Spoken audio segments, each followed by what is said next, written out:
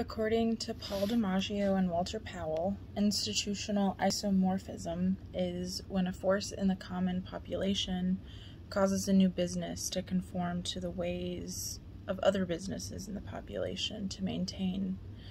so that regardless of how a business may begin, even if their intentions are to change the game and sort of do it different and more morally or cleaner, or however they might want to change the game, in the end they still have very similar organizational structures. So if one company raises the price for something, perhaps milk or gas,